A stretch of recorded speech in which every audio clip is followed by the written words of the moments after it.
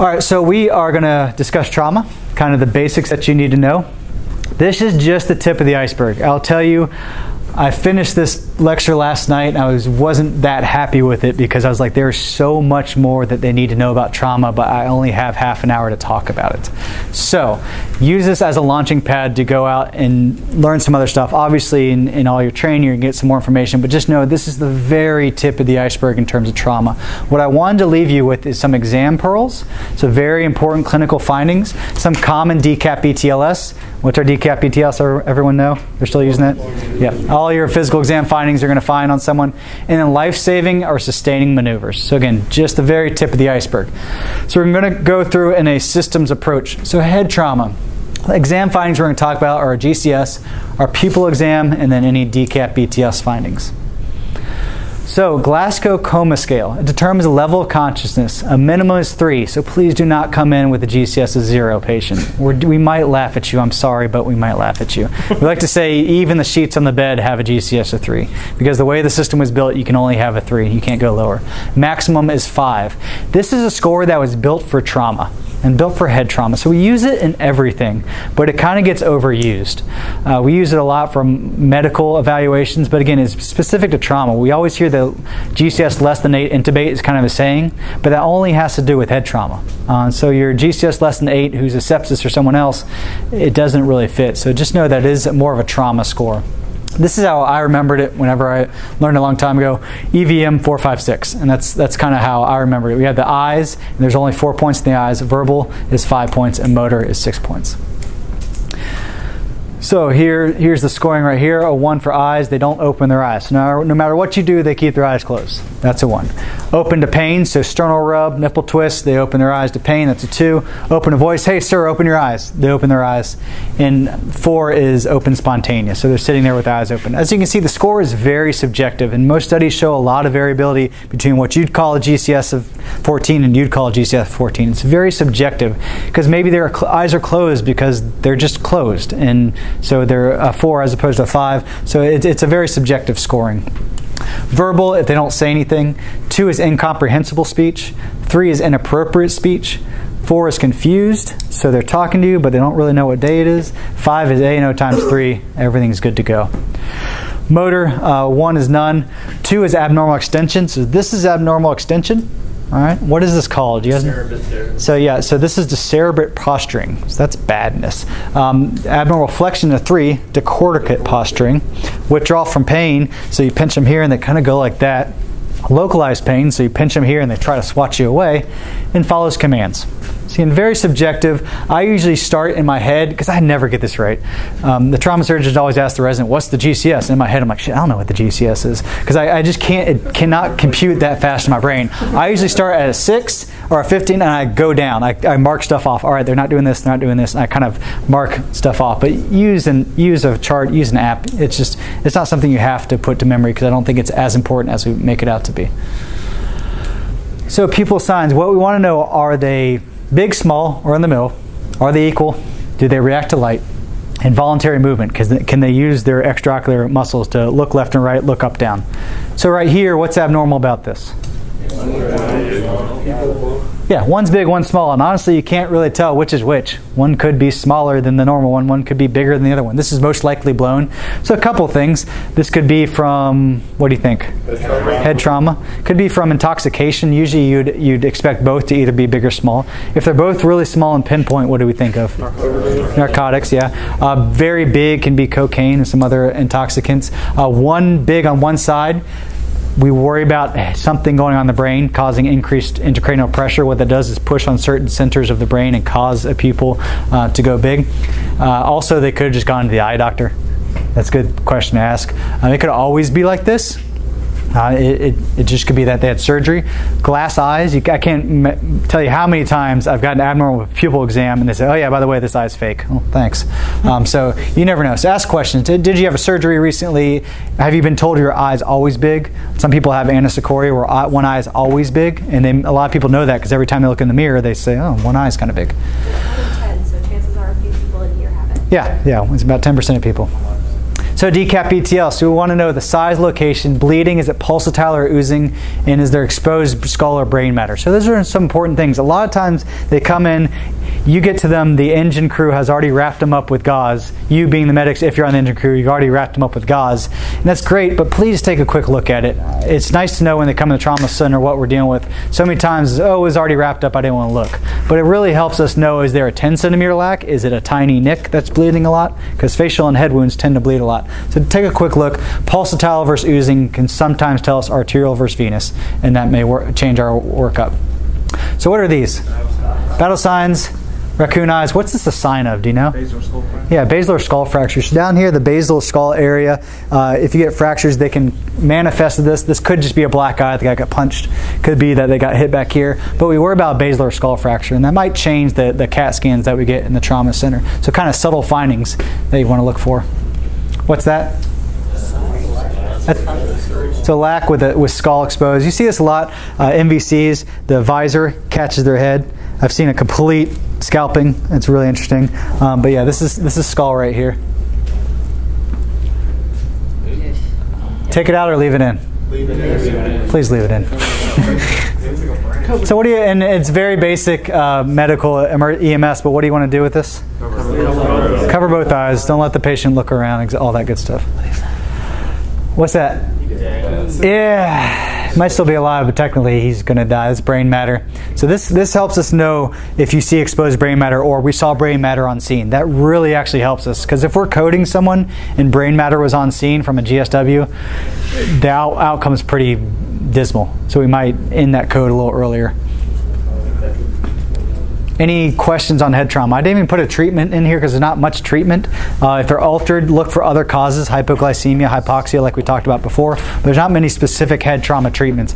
Direct pressure for bleeding, which we'll talk about a little later. All right, we'll do spine trauma. So spinal exam, decap BTLS is what we'll go over. So spinal exam, palpate the spine. You have three regions of the spine. You have the cervical, you have the thoraco and lumbar right here. So just palpate the spine. Let us know if you felt any abnormalities or any specific pain. Before you get them on the backboard, while you're rolling them to get on the board, just do a quick spinal exam. It helps us know what you felt and if anything has changed in your exam as well. Obviously, while you're back there, look for gunshots, stabbings, anything that might be missed while they're on the board. Neurovascular exam, this is just showing all the dermatomes of every nerve. So you can see neurovascular exam is really complex, a true neurovascular exam, because each nerve innervates a different section of the body. So if you're actually doing like full sensory exam and all that stuff, it takes a long time. It's very complex. We need a basic one. Well, if I was doing a neuro exam on you, hey, can you stick out your hands for me? I want you to squeeze my hands nice and hard, pull against me, now push against me. Good. I've really knocked out a lot of these. One, he follows commands. And really, I've knocked out a lot of these. I know the upper spine's pretty darn good. Now I have them push down to my hands, pull your toes back towards you, lift your legs off the bed. That's enough for us. You know all your major nerve and muscle systems are working. So what we do in the trauma center, you'll see us give us 2 thumbs up, wiggle your toes. So again, what that has told us is at least the nerves up here are somewhat intact, the nerves down here are somewhat intact, and the patient is mentating enough to follow commands. So thumbs up, wiggle your toes. Yeah. Take it in or leave it out. Yeah, leave that in there, please. Same with that one. Badness. What's this?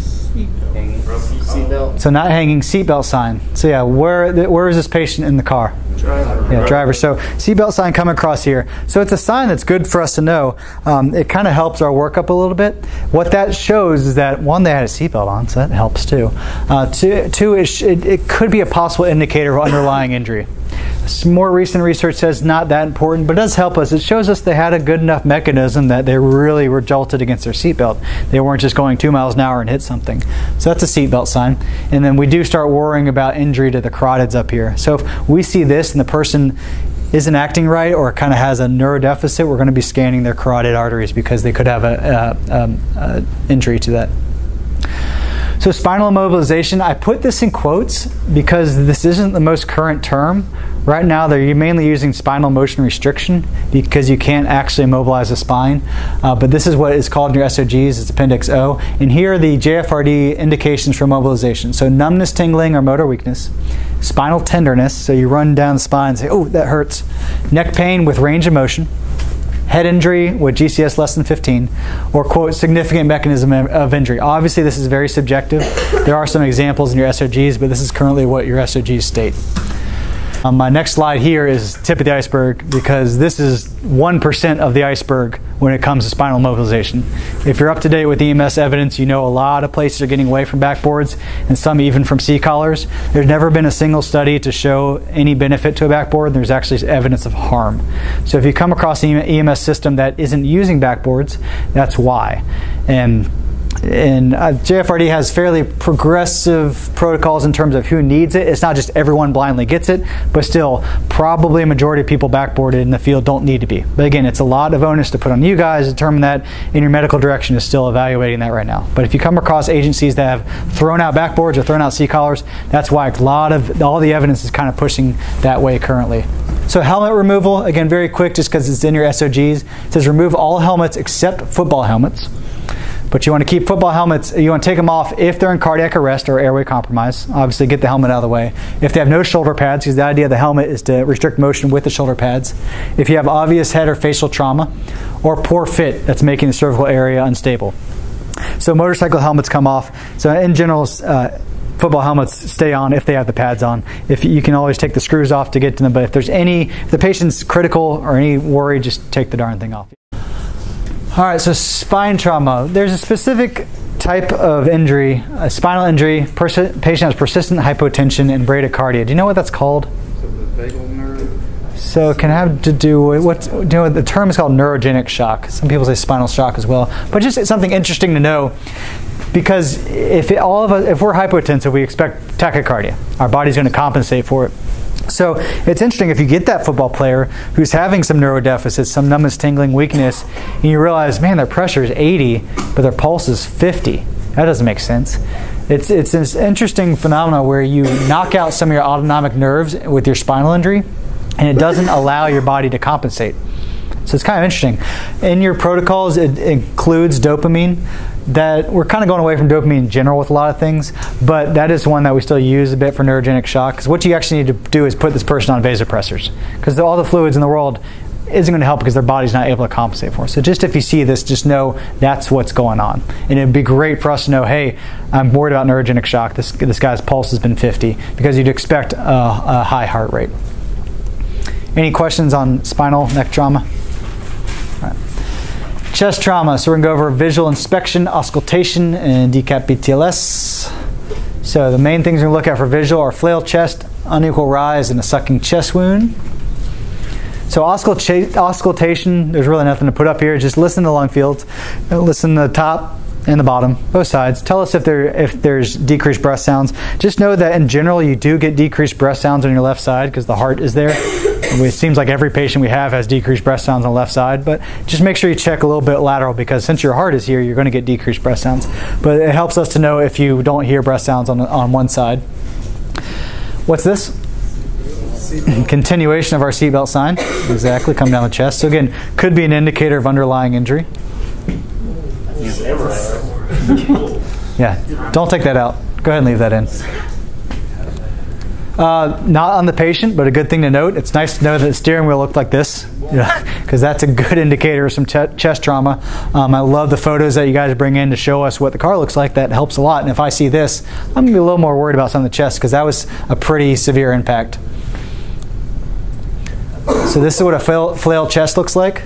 So as you can see, as he takes this is a breath in right here. He takes the breath in, that side goes down. So breath in, you expect it to come out, but it's paradoxical movement. So every breath he takes, this section of rib goes down.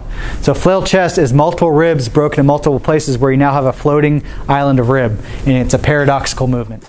So for flail chest, not much to do other than pain control and avoid CPAP. Why do we avoid CPAP? It could be a pneumothorax, and you really don't want to put pressure into a pneumothorax unless you want to avoid CPAP in these people. So this is a sucking chest wound. So a sucking chest wound essentially is just an opening in the lung wall and the lung itself. It's allowing a two-way valve of air. So the patient breathes in, negative pressure brings the air in, patient breathes out, positive pressure blows it out. So as you can tell, that probably doesn't cause the best type of breathing because your air is just going back and forth across the chest wall. So the way to treat this, we've all learned about the 3-sided occlusive dressing. So you can take a Vaseline gauze, you can peel off one side of it so you actually have the sticky Vaseline gauze, put it on there, tape 3 sides, and what that does is when the person breathes in, it occludes it, so it doesn't allow air to come in, and when they breathe out, it burps that wound and it allows air out, so you're not actually trapping air in there. Again, it may just improve the respiratory status.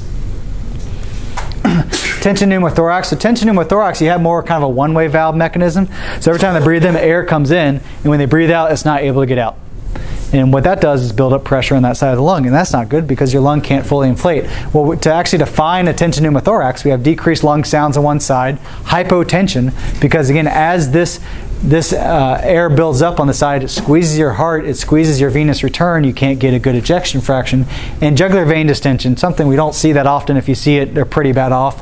But again, that's where your heart and venous system are being squeezed, so blood isn't allowed to return to the heart as much, so your jugular vein is actually going to start getting big. You can also get tracheal deviation as well. So to treat this, we're going to use a needle. You really want to use the largest, longest needle. In your protocols right now, it says 14 gauge, 3.25 inches. And in your SOGs, there are 2 places you can put them. Second intercostal space, mid-axillary line, or fifth intercostal space, mid-clavicle, or fifth intercostal space, mid-axillary. So if you feel your sternum, your clavicle, go down that first rib space, that's the first intercostal space. Down one more, that's the second intercostal space. So right in the middle of the clavicle, that's where you'd put it. Otherwise, fifth intercostal space, mid-axillary, is kind of around the nipple line, right below the nipple. This is actually, I was glad to see this in your protocols because it's actually a better place to put it. You have much higher success rate in your fifth intercostal space, mid-axillary line. You're going to insert 90 degrees, get a rush of air, and advance the catheter. Again, tip of the iceberg. Most of the catheters that we use pre-hospital are going to miss about 60-70% of tension pneumothoraxes. Because especially in our population as it gets older and older, bigger and bigger, you have a lot of tissue and fat and muscle to go through. So what they do studies where they take CAT scans of people's chest, or they go back and look at every trauma patient that got CAT scanned, and they measure the distance between the chest wall and the lungs. And they're finding that a majority of the catheters we use actually won't ever make it to the lung. So you feel good putting that thing in, but it's not actually doing anything. So that's why the other studies they did that showed fifth intercostal space was much shorter distance. So that's why I'd advocate for that. Also, you're listening for a rush of air. You're flying down 95, you got lights and sirens on, and now you're listening for a little rush of air. It's very difficult. So again, really kind of listen. If you need to, you can take a syringe and put negative pressure on the syringe, and if you get air back on the syringe, you're probably in the right space. But don't be surprised if that needle doesn't do anything. I'll get to you in a second. Usually when you get to the trauma center, we usually take that catheter out, and it's completely kinked. So it never made it to the lung. So just so you know, if you have to reattempt with another needle, go ahead and try that. Abdominal trauma. All right, we're going to go over palpation. So palpation, just palpate all the quadrants of the abdomen and just know things we worry about. Up here, the main thing, right upper quadrant, the liver. Left upper quadrant, we worry about the spleen. Down here, we worry about appendix and some bowel, and over here, bowel as well. So trauma, it gives us a good picture of, it's really right upper quadrant really hurting them, or left lower quadrant is really hurting them. Again, just kind of guides our treatment and workup. What's this? Lap belt. Seatbelt sign again. Yep, exactly. Just a lap belt. So that's not good. Yeah, that's not where it is. So, what's that? Screwdriver. Leave that. Please leave that in. Leave it out. Do you want to put that in? Yeah. Leave it out. Cover with sterile gauze and moisten, and just leave that out. Let the surgeons take care of that. You probably won't put it back in right. I wouldn't put it back in right. So just let the surgeons do. What's up? Yeah, practically. All right, pelvic trauma. So palpation, here's a video of how to palpate pelvis. We're going to be pushing down and pushing in. There's some controversy to pelvic exam. I'm just showing you this because it's actually an ATLS video, so what most people learn. But one thing, you don't want to rock the pelvis back and forth. You don't really want to do as much as he's doing where he's really pushing down multiple times. You really want one good compression and one good back. If you feel it's unstable, hold it there. All right, and then you don't want to, that's not when you say, hey, it's an unstable pelvis, everyone come feel. Because what's the problem with pelvic fractures? Why do we worry so much? Blood loss. So you can lose about a liter of blood in your pelvis, and that's a significant amount. So your pelvis kind of sits here like this, and then as the front of your pelvis, if it fractures you, if you have an open book fracture where it goes like that, you have these bridging veins that tend to bleed and just bleed and bleed and bleed and bleed and bleed. And so what we want to do is bring that pelvis back together, try to tampen out the bleed, because people can actually bleed out just with pelvic injuries, and it's kind of scary. But we don't want to be going like this with the pelvis and having multiple people do it. It's tough because the only type of injury that we want a pelvic binder for is an open book, where it goes like that. But you guys don't have x-ray vision, you can't really tell that. There's other ones, so you may see, when we come to the trauma center, we may take the binder off. That's probably why, because if it's a shearing one where it's like that, then what are you going to do? You're going to put the binder on and it goes like that. So maybe on our exam we think it's more of a shearing injury, or based on what their legs look like, or our initial x-ray. That may be why, because that can actually cause more damage. So just so you know, if it's broken in multiple parts, then when you put the binder on, it might actually flare out and make it worse. But there's no way for you to really tell that. Scrotal hematomas, blood from the meatus, evidence of either a pelvic injury or a bladder injury itself. So badness. So again, you guys aren't getting that deep in your exam, but if you've noticed that, let us know, because that really helps us out a lot. This is just kind of some bad bruising. So probably, you can see down here, you may have landed on something, but obvious bruising in the perineum, blood pooling down here. So probably a bad pelvic injury. So pelvic binder, it's important to know where we put it. We put it over the greater trochanters. We don't put it up on the top of the iliac crest. We don't put it down the femurs, because what that's actually going to do, if you put it up here, the pelvis flares out and makes it worse. Put it down here, it makes it worse. So you want it on the greater trochanters. That's the most prominent part of your hip bones that you can feel. So it's actually a little lower than you think. A lot of people want to put it up higher than you think. I think I have a quick video on here. Check the patient's clothing, belt, and pockets for any hard objects, such as a cell phone or keys. Next, locate the bony prominences on the side of the hips called the greater trochanters. These prominences are generally at the same level of the symphysis pubis and buttocks. This is the correct level for sling application. After you have located the greater trochanters, place the unprinted side of the belt under the knees and gently position the buckle off-center. With your hands beneath the lower buttocks, gently lift the patient approximately 1 centimeter. Then slide the sling up to the predetermined level. Check again to ensure that the sling is centered over the trochanters and the buckle is off-center. Next, insert the webbing through the buckle. Then grasp the fixed pull handle on the other side of the belt and pull the 2 handles in opposite directions. Pull until you feel or hear the buckle click or stop the belt. All right, any questions on that? That's the pelvic binder you guys have, the SAM pelvic binder. Yeah. Our trauma patients, will we use that in conjunction with our backboard protocols or no? Yes, so there are 2 separate protocols, your pelvic and your backboard. He has to, in trauma patients, use that in conjunction. So they're 2 separate protocols. If you have evidence of spinal injury, use your backboard. If you have evidence of pelvic injury on top of that, use your binder as well. Any more questions on that? All right, moving along. Extremity trauma. So we're going to go quickly over a neurovascular exam and then also some different findings we might see. So your neurovascular exam, check the pulses. Obviously in whatever extremity that they're injured in, make sure they're getting distal perfusion. That's going to completely change our workup if you tell us they have this laceration and they also don't have a pulse. That changes what we do. Mark your pulse, especially on your DP. That helps us a lot if you mark it with a marker, because DP can be kind of tough to find. And if they had it before and now they don't have it, again, that changes our treatment. Neurovascular exam, thumbs up, wiggle your toes, make sure they can move stuff and feel stuff distal to the injury. Again, our neurovascular exam. So here's some wounds we may see. So just a bad laceration there on the left. We have some exposed tendon and other meaty stuff in there, and just a pretty bad one right there. You'll see that every now and then with motorcycles or a GSW. What's going on here? Dislocation. Yeah, shoulder dislocation. Looks different from the other side. That helps. A lot of times people have done it many times before. They can tell you my shoulder's dislocated.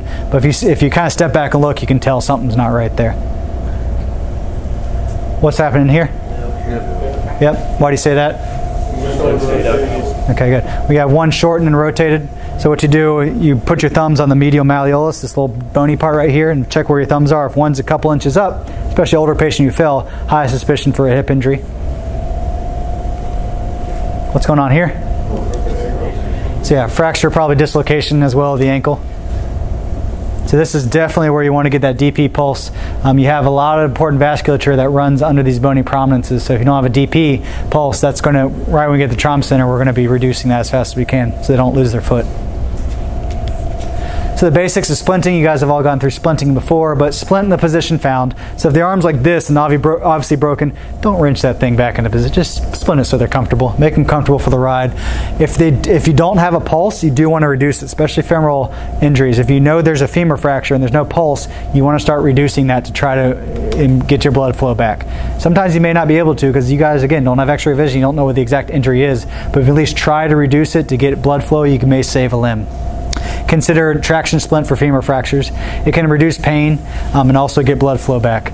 Do know that the second you hit the trauma doors, we're taking the traction splint off. It doesn't mean you did anything wrong. It's just to get our x-rays and our workup. We're usually going to be pulling manually, take the splint off because we want to get it back to you, and we got to do x-rays and CAT scans and stuff. And always checking your pulse, motor, and sensation after each splint. Badness, see this all too often. So how do you want to bring these in? Cool water. How do you bag it? Bag it on ice if you have. You can use like a cold saline bag. Okay. Put it on there, or an ice pack. So the most important thing is not letting these get in direct contact with the ice or the water. Okay, because actually you can freeze the tissue too much. You can macerate the tissue. So here's you can wash it off if you want with saline or water, or just put it in the bag. You want to wrap it in gauze, put it into a bag, and then put that bag in ice or cold water. It's very important because most of the times nothing happens with these. We aren't able to salvage them. We don't have hand surgeons. Most places around here don't, or a hand surgeon on call. So if we really want to replant something, we usually have to fly them to Gainesville or Orlando. So we really need this tissue to be in the best condition possible. I have flown someone to Orlando before, only to have the transplant doc, the replantation doc, call yelling at me because the nurse had put those directly into a bag of water. And so by the time they got there, they were just macerated nastiness. There's nothing they could do. So again, to give them the best option, wrap it in gauze, put it in a bag by itself, and then into a bag of ice or water. They're going to ask you, can they replant these? Safe bet, just say they're going to do everything they can. So here we got a wrist slack. So kind of common injury. I've seen some pretty bad bleeds from these. I actually saw one time when I was a student, cut about half that size that was right here. A guy was working on a house, accidentally put his arm through the window, came to us dead because it cut that big right here, bled out on scene. So they can bleed impressively, especially here we have the radial artery running right through there. Obviously amputations, we got to worry about bleeding. You used to be surprised that some amputations don't bleed. The vasculature tends to spasm down a lot, and actually you'd think this is terrible, but you might get worse bleeding from this than from the amputation. But if it is bleeding at a life-threatening rate, what are we going to do? Okay, so for bleeding, obviously all the time, always direct pressure. Majority of your bleeding is going to stop from simple direct pressure. Don't worry about elevation, don't worry about pressure points, direct pressure. Put gauze on it. If it bleeds through that, put more gauze on it. Really, I've had patients in the hospital, in ED, I've been on top of the stretcher like this, just keeping them, and it's sustaining them. And not do a tourniquet, but really putting all your weight onto that, whatever artery is the problem. You can stop most bleeding. Tourniquet. So this is directly out of your SOGs to control potentially fatal extremity hemorrhage only after other means of hemorrhage control has failed. So tourniquets have gone through a change in the last decade or so.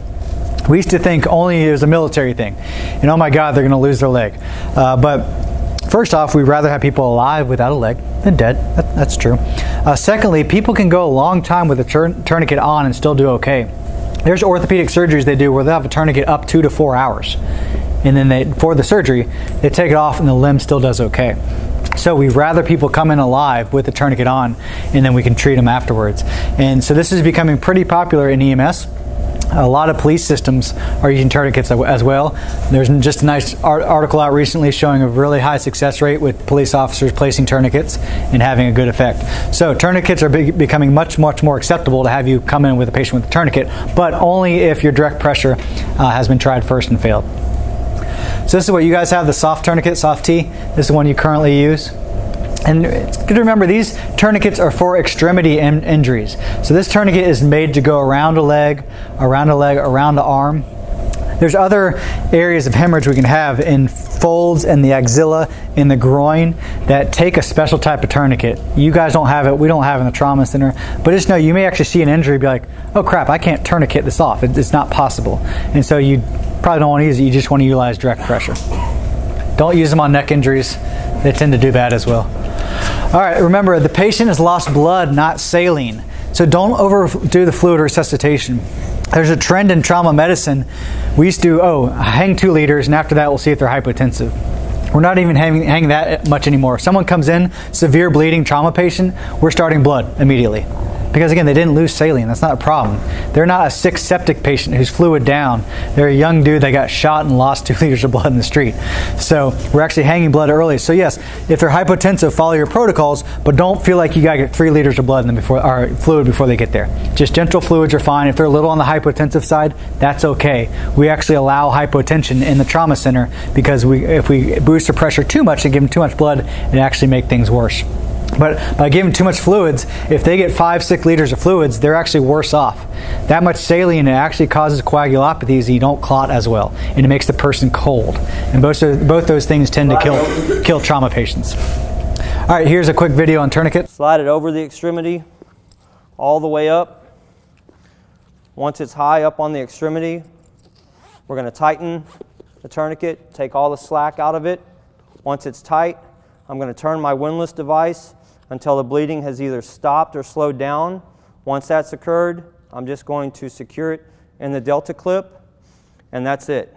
So that windlass is what makes a tourniquet. Without a windlass, it's not a tourniquet. There are some other ones on the market that use elasticity, but it's the same type of thing. An extension cord wrapped around the leg is not going to do much. Okay? So sometimes you'll come on scene and someone cut themselves and they wrap an extension cord around them. Go ahead and take that down if you can and get a true tourniquet if you need it.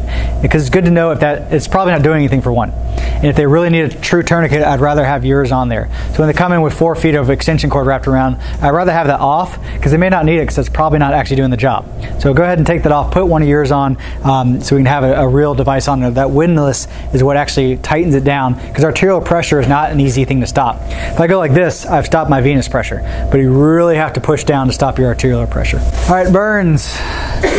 Very unfortunate injuries to see. Different types of burns, as you guys know. First degree, very superficial.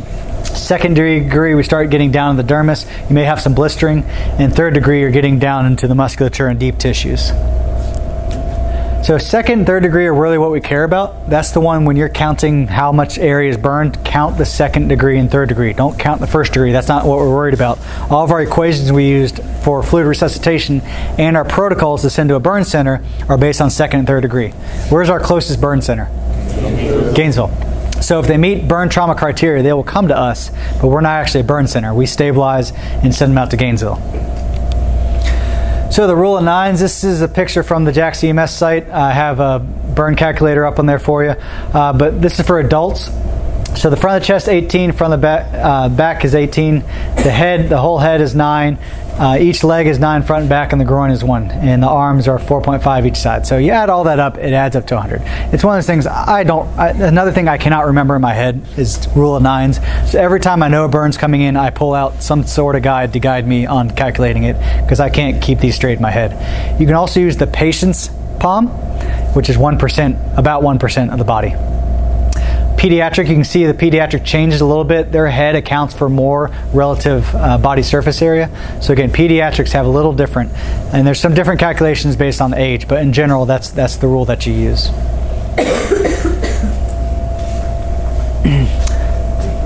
So this is a typical first degree burn, sunburn. That's classically first degree burn. Second degree, you're getting some blistering and down through the actual skin layers. And third degree, this is probably a bad second into third degree. And this is actually a patient that you guys brought me 3 years ago in the trauma center. What happened to this guy? Okay. This is a guy working on high wires. Grabbed the wire with his hand, burned the crap out of him, and then fell 30 feet off the cherry picker. So badness. But you can see the extensive burns. He was actually unfortunately completely awake, and with it, we intubated him for pain control and to get him to the burn center. But you can see this muscle tetany he had. So he probably held on to that wire for a while. because that was AC current, and AC current tends to cause tetany, and you just hold on to it. So some things we worry about here. First off, why do we worry about circumferential burns? So if this burn goes around its whole body, what do we worry about? Constriction. Problem is now you get inflammation. Burns immediately, just fluid starts shifting to it. You get bad inflammation. Suddenly you can't breathe. So what happens sometimes is what we call an escherotomy, where we actually take scalpels down the chest and abdomen and cut the superficial layers and allow that chest to expand out. And crazy pictures you'll see, well, they'll get 4 or 6 inches of expansion from the fat and muscle. But if we didn't do that, they can't breathe and they die. Right here, this guy also has a problem. He'll end up losing his hand. Not surprising, because he had compartment syndrome here, because he had so much swelling that just cut off circulation to his hand. He got to the trauma center. He had no pulses in that arm or hand, and we said, well, we can't do anything. We're going to do an escherotomy, but that hand's lost. Like, that's the least important thing. So again, it helps us to know circumferential burns, because we might have to do some immediate measures. What's wrong with this one? So it could be a couple things: smoking oxygen, barbecue, meth lab, one of them. But what we worry about here is the singed nose hair, the singed facial hair. What that tells us is possibility of inhalation burns. So you could actually have good thermal burns going down the airways. And so what that helps us know is if we need to evaluate the airway a little more. A lot of these people come in looking like this guy, awake, but what we'll sometimes do is sedate him a bit, put a camera down. If I see burns down his trachea and burns, I'm going to go ahead and just intubate him. Because again, as that swelling happens, they're going to stop breathing. But singed nose hair, coughing up soot, a lot of that helps us know if we need to evaluate their airway a little bit more. So this is your burn trauma alert. So second, third degree burns greater than or equal to 15% in adult and greater than or equal to 10% in a peds is what you'll activate a burn trauma alert for. So treatment-wise, IV fluids start with normal saline at 20 milliliters per kg, max of 2 liters. These people end up getting a lot of fluid while they're in the hospital. And we have a specific formula we go by called the Parkland formula to know how much we need to give them over the next 24 hours. So if you can tell us how much you gave and when you started, that helps, because actually a component of that formula is how much have they gotten already. And that helps us calculate to 24 hours. Chemical burns, irrigate with normal saline for 20 minutes, except all these things. And unless someone has a bag of this and they're showing it to you, this is what burned me, it might be kind of tough. So I don't know, you can either get hazmat involved or try to look for any hazmat placards around you to know what it is, because a lot of these can be activated by fluids and water. So that's when you have more powder burns, you want to go ahead and brush it off. But again, just know there are some that you actually don't want to irrigate. Wound care, you're going to do dry, sterile dressings, leave blisters intact, and pain control. These people are in excruciating pain when they come in. Please give them pain control. Don't go popping blisters either. And traumatic cardiac arrest, got a couple more things, we'll be done with this. Per your protocols, there's no difference from medical cardiac arrest. So really in the field there isn't. If you have a high suspicion for pneumothorax, you could do a needle decompression. You treat massive hemorrhage, tourniquets, direct pressure. Other than that, you're going to do your same ACLS. Having said that, there's almost no evidence for it. And again, the person's not having a heart attack because of a myocardial infarction. They've lost a lot of blood. So stop the bleeding, and that's really going to be your best bet. Trauma airway. What makes this airway difficult? What's that? Position? Blood? Can't really move the head. Exactly. So these airways suck, and I'm really kind of trying to push more and more to not have these airways happen in the field because there's better ways to do it. And if you have to do it, you have to do it. But this is not an ideal airway. He has blood. It's nighttime. He's got an audience around him. There's facial trauma. He's kneeling in the street and C-spine immobilization. This is about the worst airway I can possibly think of. You guys have King Vision now. We'll go over that. But on these patients in the trauma center, 100% of the time, 95% of the time, I'm using at least a video laryngoscope, because you get that C-collar on, you're not getting your proper visualization. So this airway really sucks to try to do in the street. So I really push for you to not muck around with this airway. One, because they need to get to the trauma center. Their definitive treatment is a trauma center. So they need to get there as fast as they can. And then we can take care of the airway when we have all of our backup, all of our fancy equipment. So if you can drop a King tube in these people, great. If you're bagging them, and they're keeping good stats and you're 5 minutes from the trauma center, great. I'd rather you get there in 5 minutes bagging them than spend 20 minutes in the street trying to get this and maybe not getting the airway. Unfortunately, we see a lot of traumas coming, not a lot, but a good amount of traumas, and some in cardiac arrest where you later find out the tube's in the esophagus. We've had it in pediatric patients too, and you don't want that. You don't want that kid to have maybe died because we didn't get a proper airway. And intubations in the field are already low because you guys don't get numbers. And I'll never intubate someone this. I have the glory of a beautiful lit place with all the help I need with a person and a patient at a specific height. But this is a really tough intubation. So if you can avoid it and you're near a trauma center, go ahead and get them there. If they're GCS 3 to 5 and they're breathing on their own and they're 100%, that's fine too. Just get them to the trauma center.